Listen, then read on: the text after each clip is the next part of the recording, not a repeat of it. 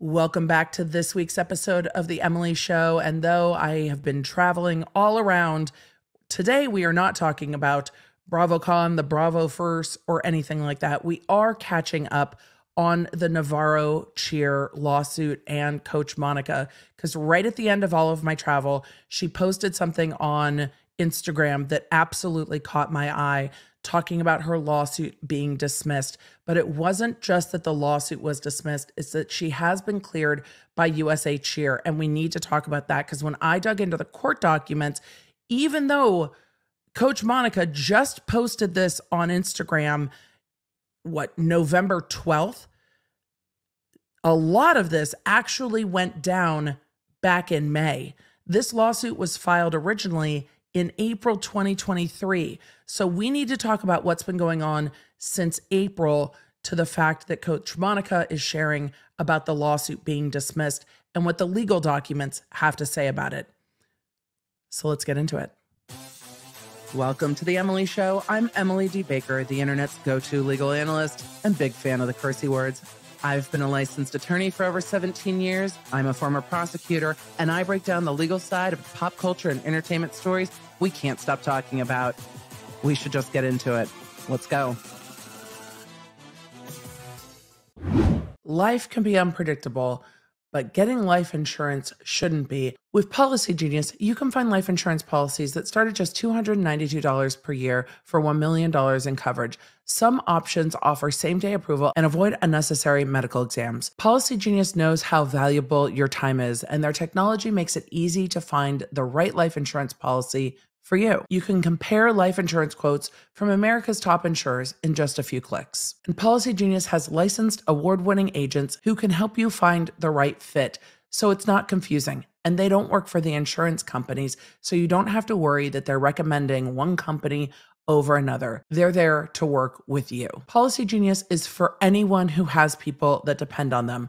It's never too early to start, and if you haven't started yet, now is the time. It's no wonder they have thousands of 5-star reviews on Google and Trustpilot. Your family deserves a peace of mind, and a life insurance policy can help give it to them. Head to policygenius.com/lawnerd or click the link below to get your free life insurance quotes and see how much you can save. That's policygenius.com/lawnerd. Let's get back to today's show. So back in April, when this original lawsuit was filed, I covered all of the ins and outs of the complaint, what was being charged, what some of the challenges with the charges were. This is a civil lawsuit filed in federal court in Texas between former Navarro cheerleader Maddie Lane and, at the time, suing Navarro College, Coach Monica, Michael Landers, Elizabeth Fillins, and Salvatore Amico.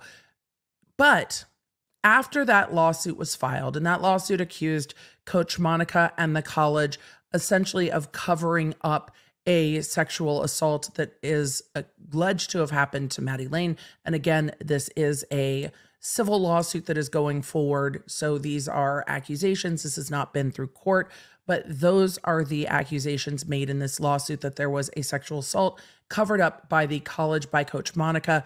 And some of the charges against the college are that they had a duty to warn under Title IX and failed to protect the students, and particularly this former cheerleader, Maddie Lane. So these are the allegations. And if you want the entire complaint, I go over that in that episode that I will link for you. When I saw what Monica posted on social media, I was like, that's interesting. Let's dig back into what's going on. And when I did that, I found that a first amended complaint had been filed in May. And when the first amended complaint was filed in May, it dropped everyone but Navarro College and Salvatore, who is, in this case, the one accused of perpetrating the sexual assault on Maddie Lane. So it narrowed down the amount of charges in this case, or the amount of claims in this case, to just the violation of Title IX and a civil assault. Again, this is a civil lawsuit. So those are the two remaining claims in the first amended complaint that was filed May 25th, 2023, just about a month after the original lawsuit was filed. So it was really interesting to go back and pull the court documents and see it wasn't till November 12th that Monica had spoken publicly about the case being dismissed. So we're going to look at what she said on Instagram by way of People. I really like the way People reports cases like this. They were the first outlet that I saw that picked this back up to talk about the fact that the case was dismissed. Lots and lots of outlets picked this case up when it was first filed and were quick to point a finger at Coach Monica and be like, this is what she's being accused of, and to report the case. This is really the first outlet I saw that picked up the fact that the case has been dismissed.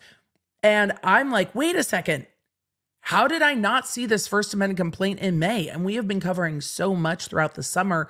I didn't pick it up, and no one else picked it up either until Coach Monica made a statement on Instagram. And for that, I'm like, oh, I need a better process to cover these things. She was dropped out of this thing back in May on the civil lawsuit.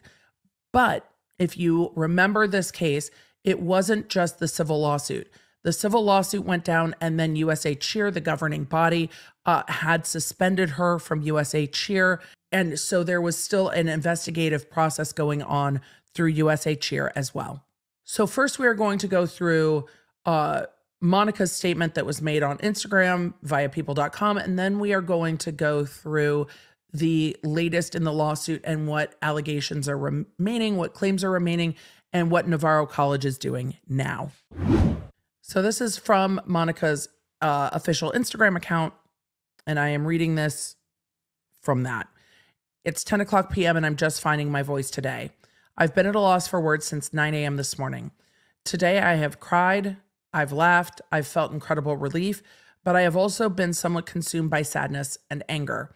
This morning at about 9 a.m., USA Cheer, the organization that is the national governing body of the sport that I have given my heart and soul to for decades, sent my attorney, Russell Prince, an email informing him that the allegations that were made against me in April 26, 2023 lawsuit were being dismissed and that the complaint against me at USA Cheer was being closed.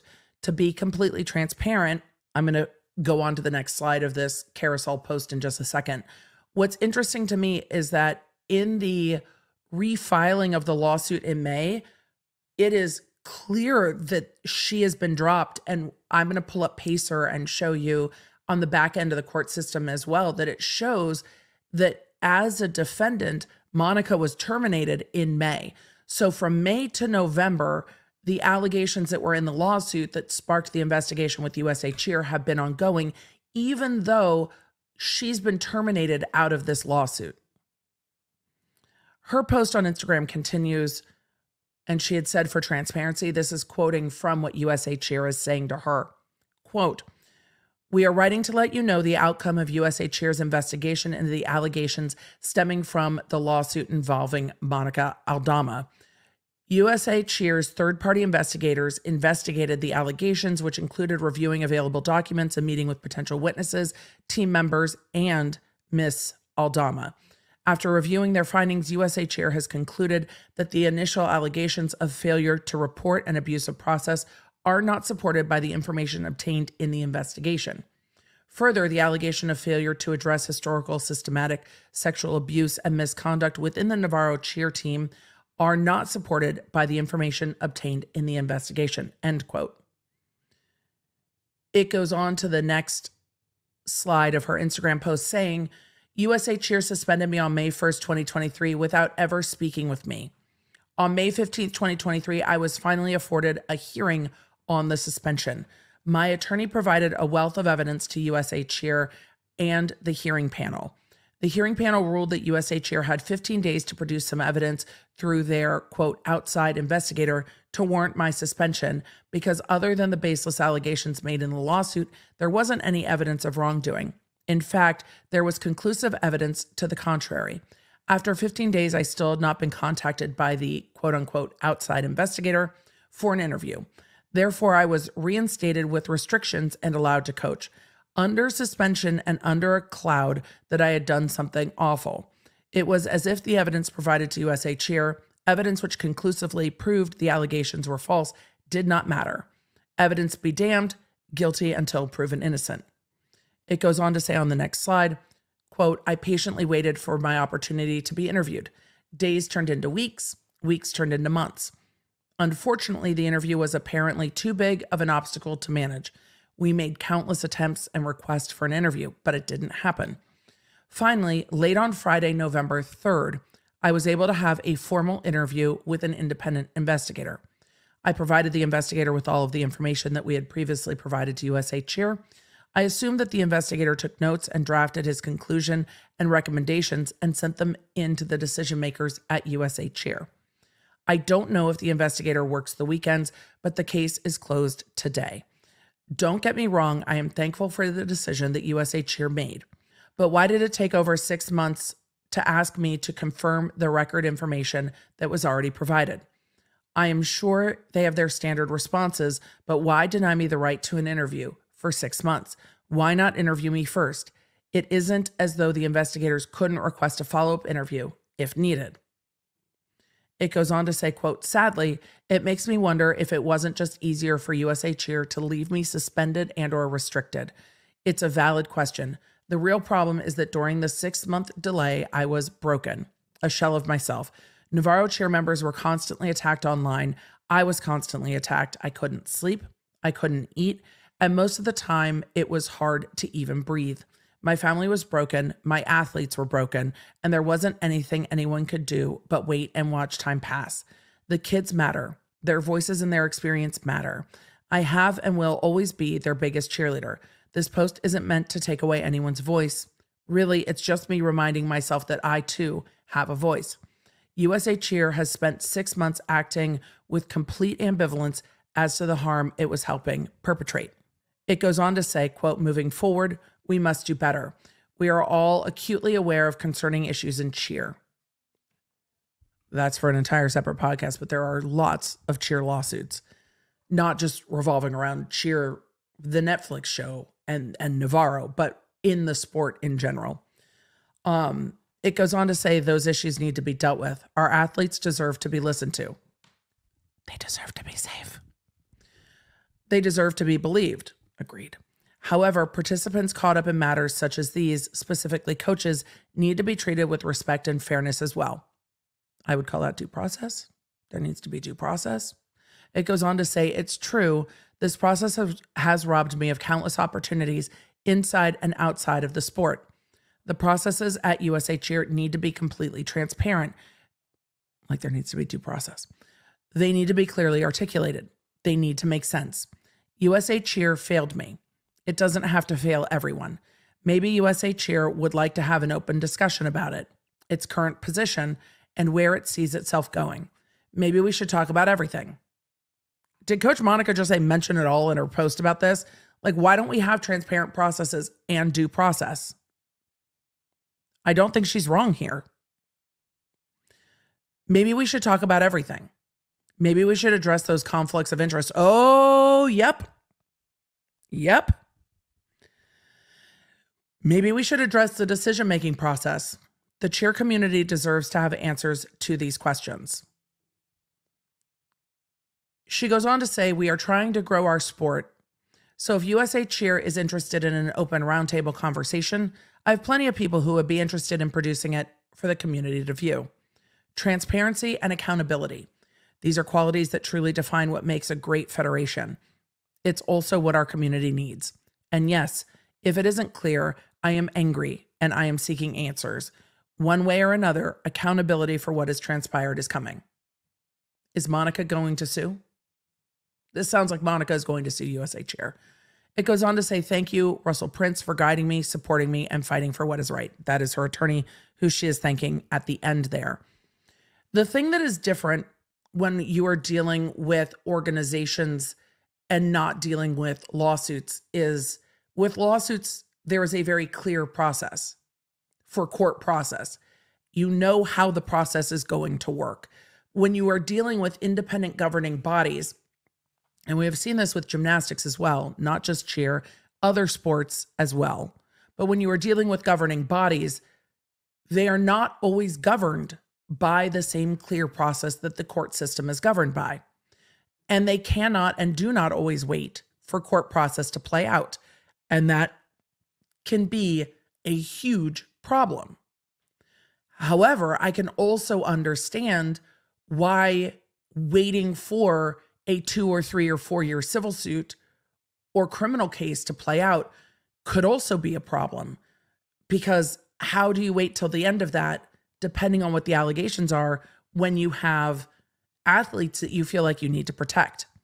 But what are the conflicts of interest within cheerleading that might not be beneficial to it? So I think the fact for me that Monica was dismissed out of this lawsuit in May, but the investigation went on till November without there being a time period for her to have an interview, I can understand the tremendous frustration. But the cheerleaders at Navarro deserve to have answers. I think Maddie Lane, who brought the lawsuit, deserves to have answers. And I think Coach Monica and others deserve to have answers about that.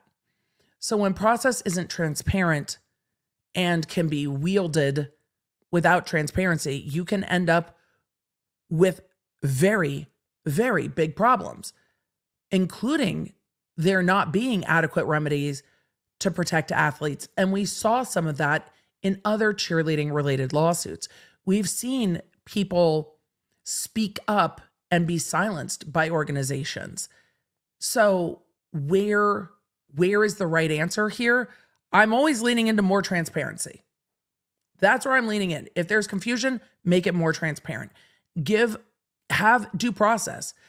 The criminal court system and the civil court system not only is replete with rules, but timing and deadlines as well. You have this much time to do this, and if you don't, this happens. In numerous lawsuits that we're talking about right now, we've seen what happens when deadlines are missed. In the TikTok defamation suit in Idaho, we've seen now the plaintiff in that suit, the university professor, ask for essentially a factual finding of liability because admissions are deemed admitted because deadlines were missed.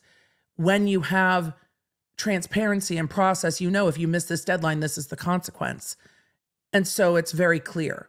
When waters are muddy, it allows a lot of room for fuckery, for corruption, and for abuse of the system and abuse of process. So with all of that, we're going to go to the place where I like to ground myself, the court documents. Emily, why do you cover things when they make it to court? Because there's process.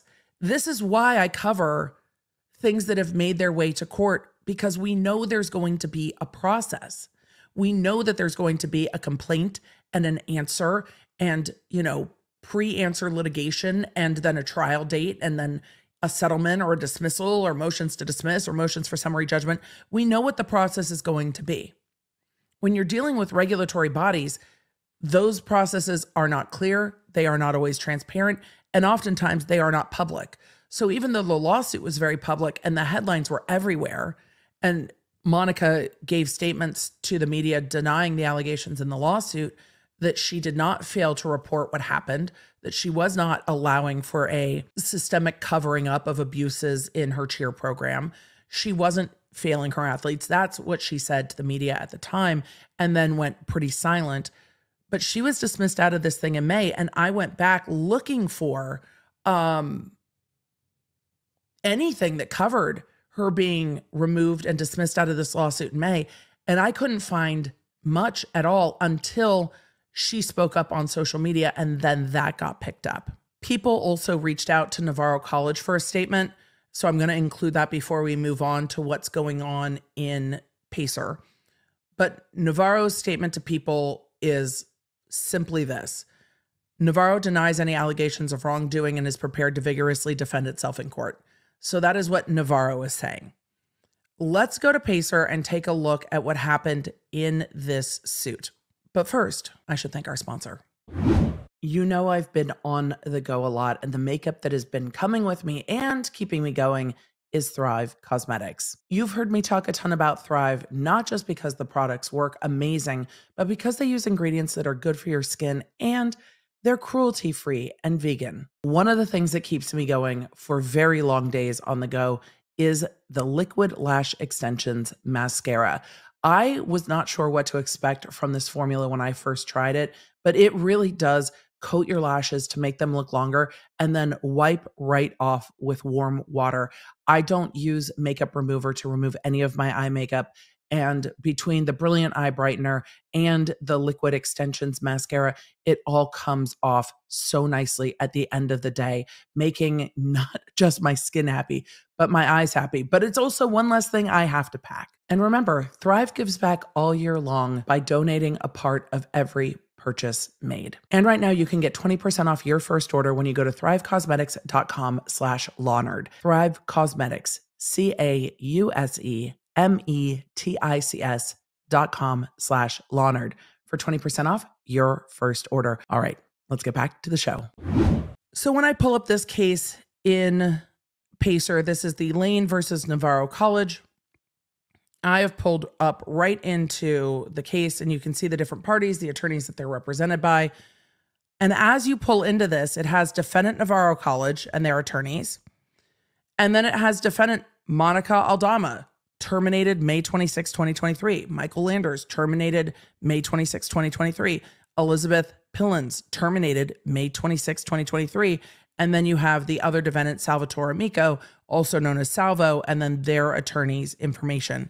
So when that first amended complaint was filed, it made very clear that the parties were amended as well.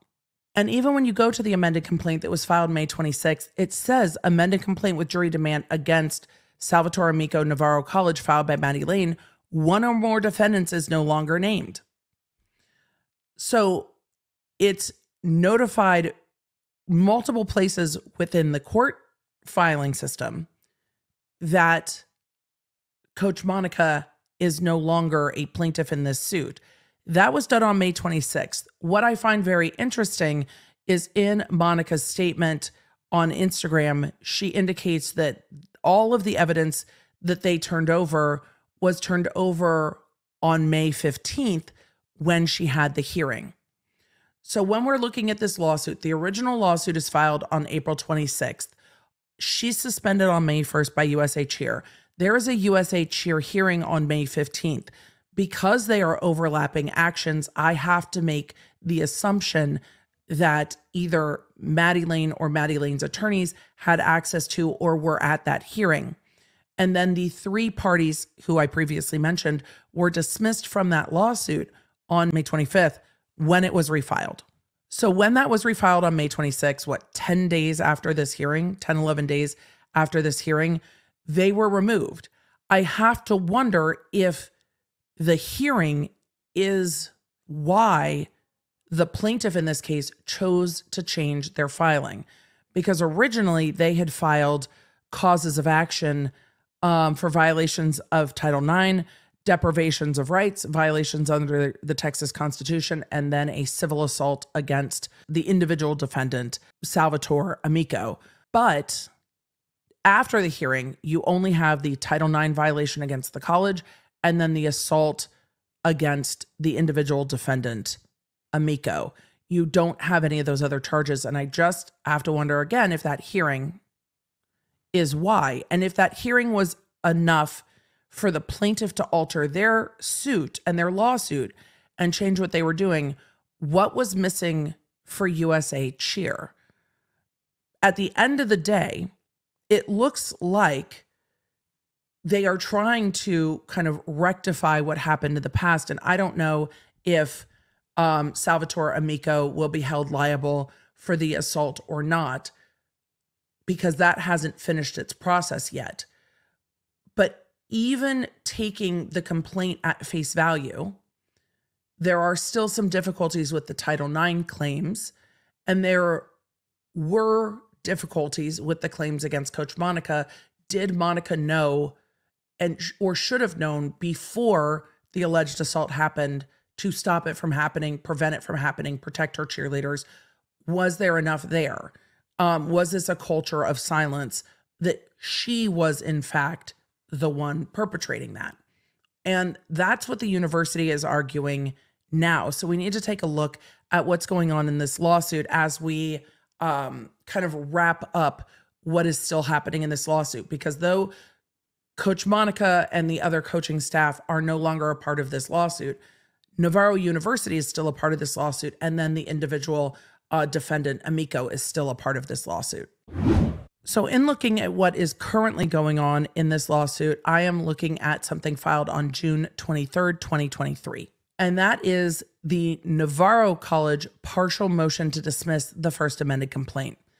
Navarro is asking to be dismissed out of the first amended complaint, alleging that they had no knowledge that there was any issue with Salvatore Amico prior to the alleged assault of Maddie Lane, and therefore the university could not have done anything to prevent this from happening because they had no knowledge before this incident.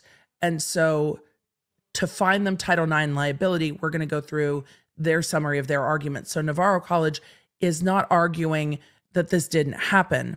Navarro College is arguing that they did not know or could not have foreseen that this could happen because this is not someone who had been complained of in the past. So I'm going to talk about a little bit of the Title IX. I'm not going to get heavily into the facts of this case. I went into them last time, and reiterating them is not super helpful for our purposes today. It's an alleged sexual assault. So if you are interested in that, again, when I covered the original complaint, the allegations haven't changed in either complaint. The parties have narrowed down a bit. So let's get into this motion to dismiss just a little bit. Navarro College argues that Title IX imposes liability based on a school's intentional sexual discrimination, not because it enrolled a student who engaged in sexual misconduct. Navarro College may be liable under Title IX only if appropriate school official with authority to stop the harassment had actual knowledge of sexual harassment and responded with deliberate indifference. So if a student had been complained about in the past and the school did nothing about it, it's a different situation than the school's behavior after something happens. That's their argument.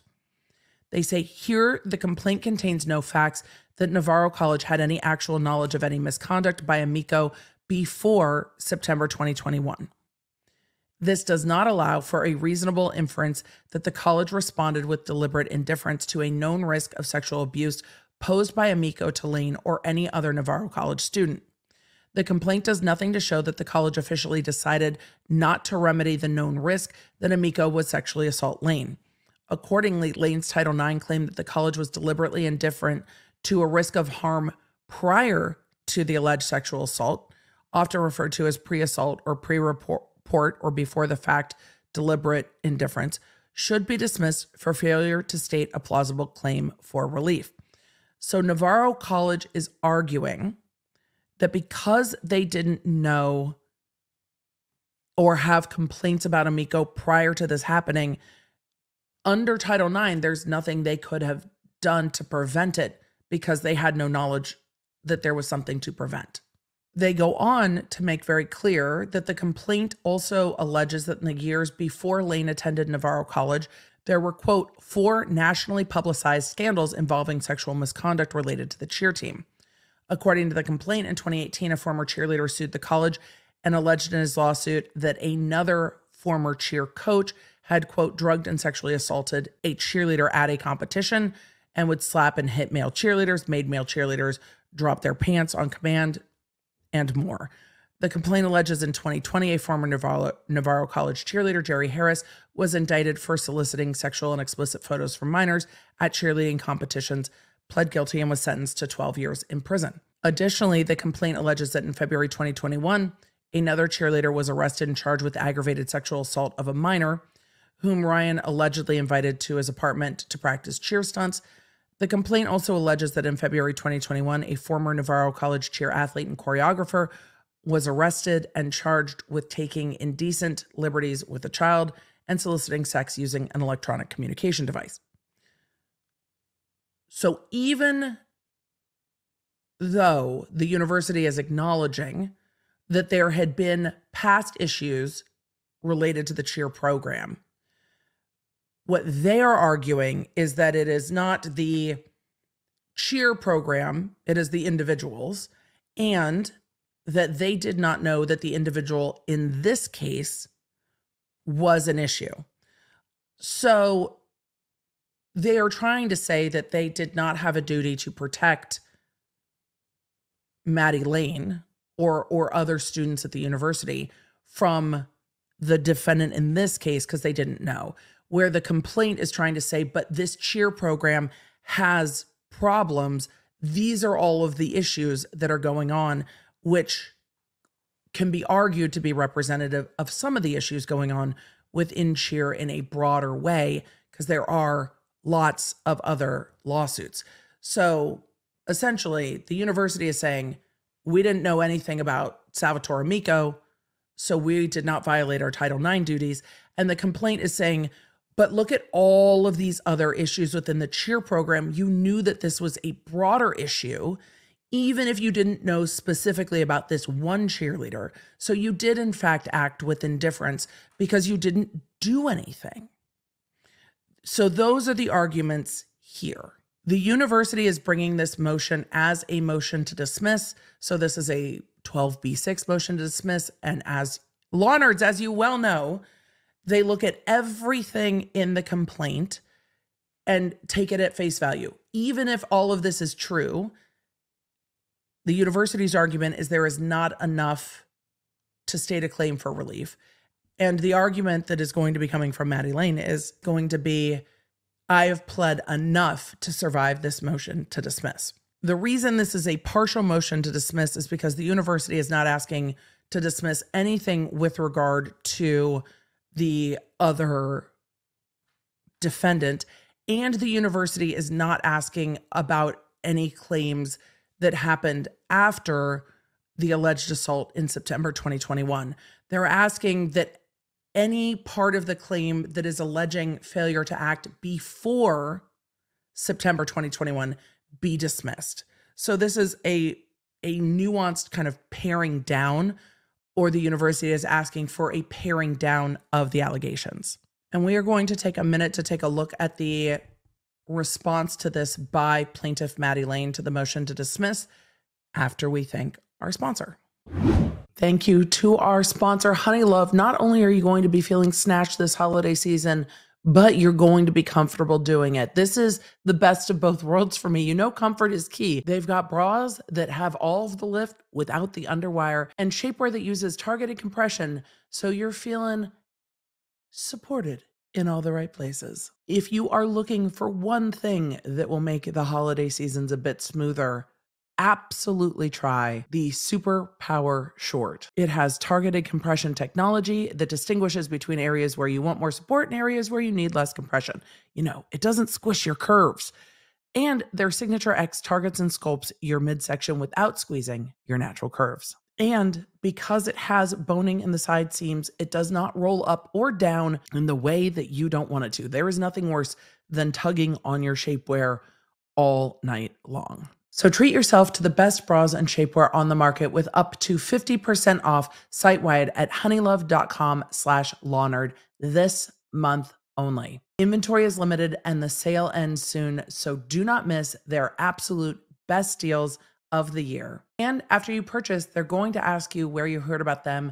Feel free to share the love for The Emily Show and tell them we sent you. Head to honeylove.com/lawnerd and save up to 50% off site-wide.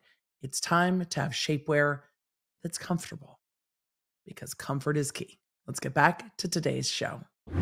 The beginning of the opposition from plaintiff Maddie Lane to the motion to dismiss filed by Navarro College starts with the summary of the argument. This case arises from the sexual assault of plaintiff Maddie Lane, a former Navarro College student and member of its cheer team, by fellow student and cheerleader Salvatore Amico in Lane's on-campus dorm room. Defendant Navarro College moved for a partial dismissal of plaintiff's claims against it, contending the first amended complaint does not sufficiently plead that the college was deliberately indifferent to a risk of harm prior to the sexual assault. As demonstrated below, plaintiff has alleged facts showing that defendant had actual knowledge of a substantial risk that sexual abuse would occur, and it was deliberately indifferent to that risk, which is the standard they are trying to meet here. Therefore, defendant's motion should be denied.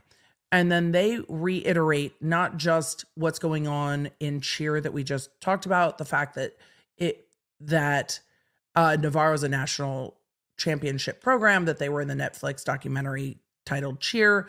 And it goes through the other issues that they laid out in the complaint that I went over in detail. Some of those allegations were reiterated by the college, saying, hey, there have been these 4 other instances of issues with the program. Should the university have not done something else to protect members in the program or to deal with issues within the program when there had been these multiple lawsuits? And the reason they're arguing that they were national headlines is because it lends towards the fact that the university knew exactly what was going on. There's no way to argue the university wasn't aware of the arrest and conviction through a guilty plea of Jerry Harris and other lawsuits that had gone on. That allegation is pretty succinctly summarized by the plaintiff saying, for years preceding plaintiff's arrival at campus, Navarro College permitted a cheer program rife with sexual assault and sexual harassment. In addition, Navarro College knowingly lacked basic standards of support for victims of sexual assault and sexual harassment as required by federal law, which is the heart of their argument against this motion to dismiss. Plaintiff Maddie Lane spends a lot of time in this, well, through lawyers, in this opposition and response talking about essentially what they talked about in the complaint. These are the different high-profile issues. This is what happened to this plaintiff, and the university was aware of these things. When they get into the Title IX legal argument, they say, quote, Title IX is enforceable by private right of action, which is why we see this civil suit being brought by a private individual. And then they say through it, school districts are liable for student-on-student sexual harassment where, 1, the district had actual knowledge of the harassment. 2, the harasser was under the district's control.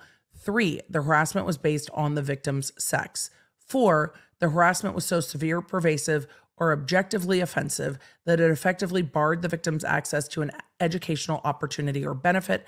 And 5, the district was deliberately indifferent to the harassment. Though I think there's a typo in the way they spelled indifferent here, to the harassment. And this is where the university is saying, again, we weren't deliberately indifferent before it happened because we didn't know before it happened that this could happen. And they're arguing again, you knew that this was a problem within this program and you did not nearly enough to protect members of this program and to support them in this way. So when you get to the initial stages of this, did the district have knowledge? That's where you see the plaintiff pleading that these were broadly publicized scandals and lawsuits. And of course they had knowledge. Was the harasser under the district's control? Was that person a student there? Yes, they were a student and a member of the cheer team at the time this happened. Did this happen because this victim is a woman, because of the sex of this individual? So when you're arguing a sexual assault, I don't even know if they would argue prong 3 at all. 4, the harassment was so severe, pervasive, and objectively offensive. And again, when you get through a sexual assault, if they find the sexual assault liable, then obviously that type of harassment is a severe and pervasive harassment. And then 5, the district was deliberately indifferent. And that's where you're going to see most of the arguing in this case is on that prong 5 from the school saying we did not know.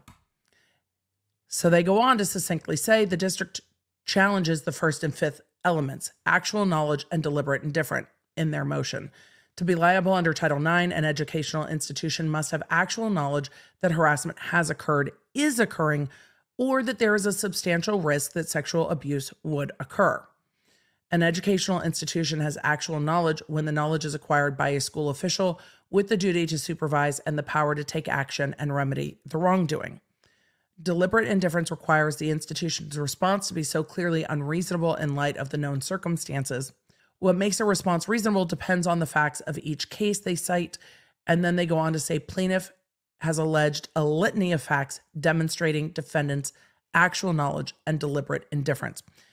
And a lot of those facts are the background of other things that have happened within this cheer program and who they were reported to at the school as lined out in the complaint, because again, this is a 12B6 motion to dismiss. You take all the complaint facts as true. And so you look at them in the light most favorable to the non-moving party, here the plaintiff. So if the court assumes all of those things are true, then these prongs are met, is the argument here. And I think they will survive that argument on this motion to dismiss. When we get into the deliberate indifference prong, the response from the plaintiff here says Navarro's response to the risk of sexual abuse and harassment to cheerleaders by fellow cheerleaders was clearly unreasonable in light of the circumstances. Defendant was deliberately indifferent to and actively created a culture of sexual violence and harassment within its cheer program by instituting policies and permitting practices that included failing to properly train, supervise, and educate coaches, staff, and students.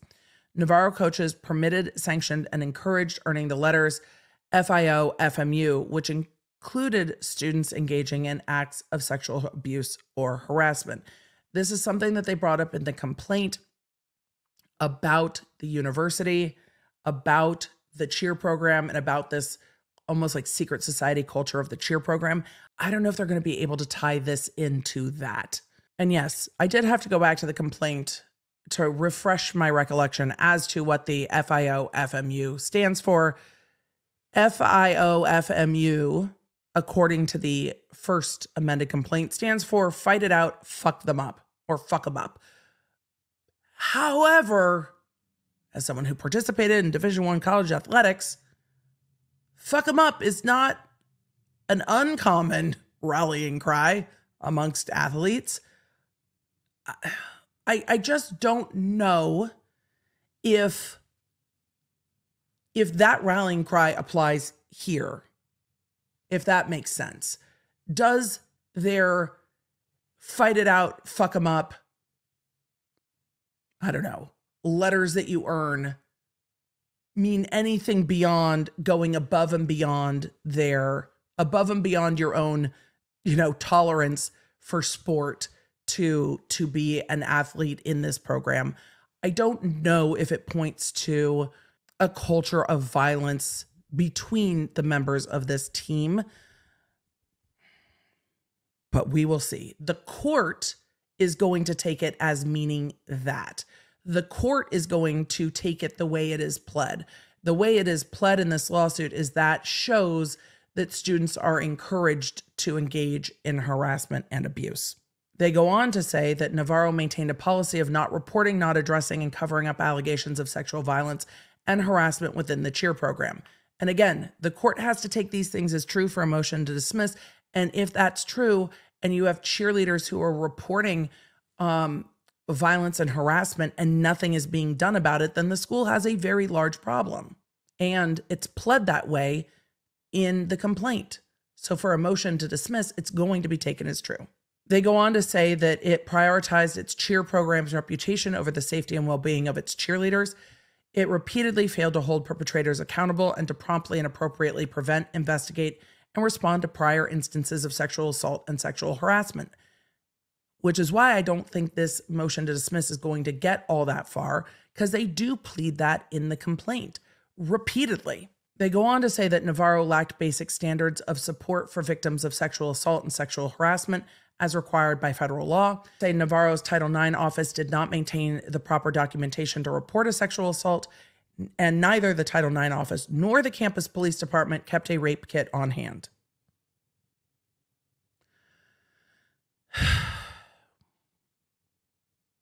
I have so many questions. I had questions when this came up in the complaint, and I have questions now. Unless the police department does not have anyone trained to use them, unless the Title IX office does not have anyone trained to use them, but then one would hope that there would be a local medical provider that would be trained to take rape kits and to make sure that that is available when this is reported in a easy way for victims. It goes on to say, Emily, keep reading. Navarro knew through its Title IX coordinator that the regional medical center does not have an SANE registered nurse, and that the closest rape kit available would require to drive to Waco or Dallas, Texas. And that becomes a larger problem when they're talking about the university not having a reporting standard and not having a way to report that having victims drive, and I don't know how far Waco is from Navarro or Dallas is from Navarro, but the way that they are alleging it is that this is a substantial inconvenience to victims. And so it is something that won't properly get reported because they're like, well, we can't do that for you. Nothing we can do to help.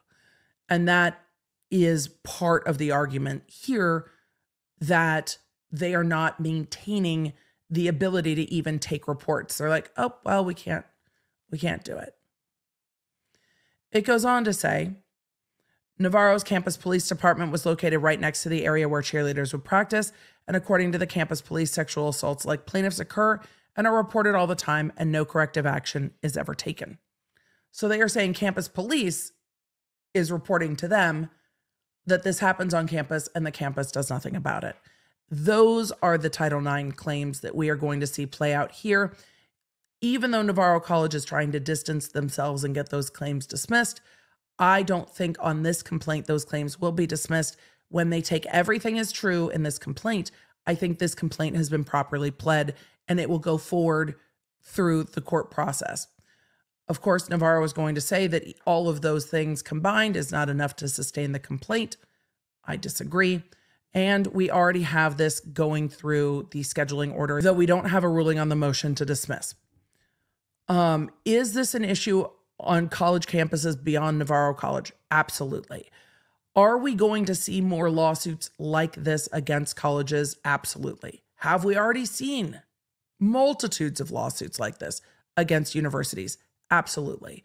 Because shouldn't one of the fundamental principles of a university be to keep their student population safe? Absolutely. It is distressing to me that it's still taking litigation for assaults on campuses to be taken seriously, and to be handled seriously, and to go through due process. Allow for victims to make reports and to preserve evidence in a way that is accessible to them. They have been traumatized. If they are coming to you to report this, they have been traumatized. Making it difficult, especially if you don't have a car, making it difficult or impossible for them to preserve that evidence is going to make it very difficult for them to prosecute cases and make it difficult to move forward. And if the university is just throwing up its hand going, oh, well, I mean, I guess you could drive to Waco, I don't see how that helps. There needs to be due process through all of this, where reports can be made and evidence can be gathered in a way that allows the court process to play out when assaults are reported, and in a way that keeps students safe. And I think that's where we see this parallel between not just this lawsuit, but also Coach Monica's frustration with USA Cheer. When we are lacking due process, things can get very, very frustrating. And that is what we are seeing in this case, that this victim did not feel supported by the process at the school, still does not feel supported and has sued the school over it, and that Coach Monica does not feel supported by USA Cheer. And whatever came forward in that hearing seems to me to have been enough to remove Coach Monica and the other coaching staff from this lawsuit all the way back in May 2023. So to wrap this case up, there is a trial set for January 6th, 2025. So this case will be going forward against Navarro Cheer and against former cheerleader Salvatore Amico. Set for trial January 2025. It will be going through the process of discovery before then. Could it settle before it goes to trial? Yes. Will there be more litigation before it goes to trial? Absolutely. Will we see a ruling on this motion to dismiss at some point? Yes. The replies were just filed on this, so I imagine it's going to be a little bit before we see a ruling on this motion to dismiss. But these are just the beginning stages of litigation in this case. There will be more litigation coming. Let me know if you would like me to keep following along with what's going on in this lawsuit. I tend to do cases that can be potentially difficult for the audience on the podcast and not just lumped in with the live stream. So we have a little bit more time to talk about them and a little time to look at the legal side of what is going on in allegations that a university has not protected a student. And that is the heart of this lawsuit against Navarro College. Let me know your thoughts on it. Let me know if this was a helpful breakdown of everything that's going on. And let me know how you feel about more transparency in regulatory bodies like, I don't know, the State Bar of California, USA Cheer, USA Gymnastics, and others. And with that, thank you for being here. Thank you for being a Law Nerd. I will see you around the live streams and on the YouTubes.